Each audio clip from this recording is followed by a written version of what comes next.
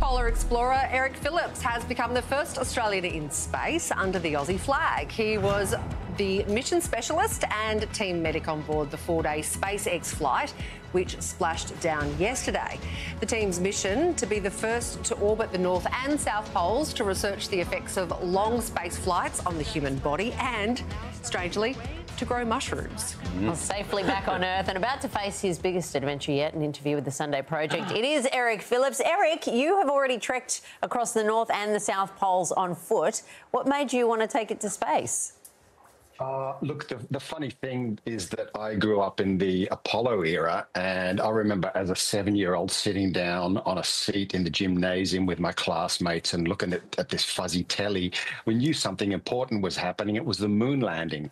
And ever since then, I had this desire, I guess, to go into space, not ever thinking that it can happen until I got a text from this guy who I had guided as a one of our team members on an expedition in Svalbard. And the text said, essentially, want to come into space? That's how it happened. You were up there doing a bunch of experiments looking into the effects of space travel on the body. What kinds of things were you actually testing for? Well, one of the issues for long-duration flight is a reducing of bone density. And we know this from long missions on board the International Space Station. And astronauts up there, they actually train for up to 2 hours every single day. And some of them are up there for months, 6 months at a time. They need to do 2 hours of training in order to mitigate the loss of bone density. We need to know if people break their bones. So we took the first X-ray in space. That was a pretty breakthrough moment.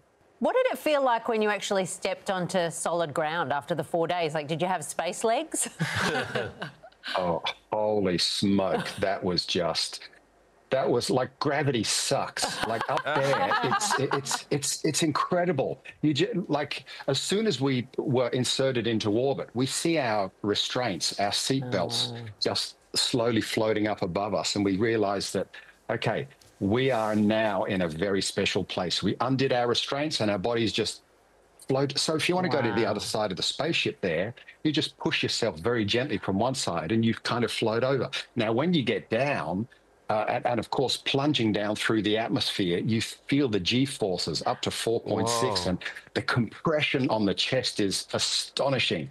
And you feel your face being pulled back. Then you get down on Earth, and then you step out of that spacecraft onto the ship, and it's like you weigh 1,000 pounds. It's just nuts. Space mushrooms. We're not talking about a Bushduff music festival. What was it like? What were they about? Well, for starters, they were pretty damn magic. We took this research project on board because one of the other important considerations for long-duration spaceflight is nutrition. We would take them out, we would observe them very closely, we would take photographs, and we could see the very early signs of growth, the colonization on this substrate. So really good indications that mushrooms will indeed grow in space.